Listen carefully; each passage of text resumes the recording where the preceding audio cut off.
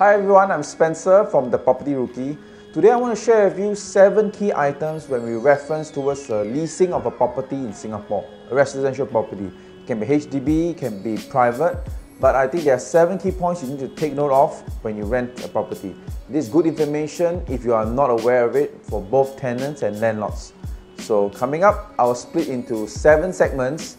This is part 1 and we will talk about the letter of intent.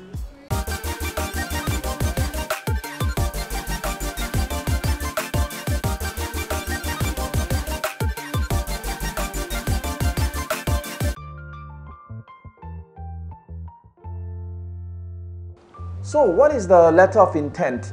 Basically, it sums it up by saying that there is an intention that you want to rent an apartment from the landlord, providing you are the tenant. So the key points in the letter of intent will be, number 1, the price that you are willing to pay for on a monthly basis, the duration of the lease, whether is it 12 months or 2 years or 24 months, other things like requests that maybe you want to keep some certain furnitures or you want to have a new mattress or new bed. Things need to be put into a letter of intent. But take note, this is an intention. It does not mean that the owner agrees once they sign on the letter of intent.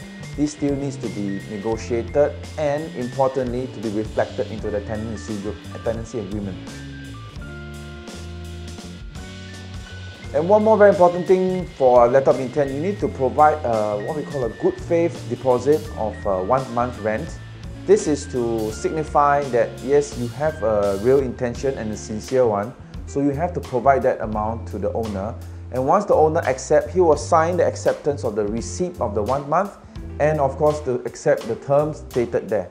But important, this information needs to be reflected into the tenancy agreement to make it a legal binding clause and terms. So do take note of that. And once the letter of intent has been accepted, usually it will take 2 to 3 working days for the landlord side or the agent to provide the tenancy agreement for you to review. So that will be the next phase, and look out for part 2 for tenancy agreement.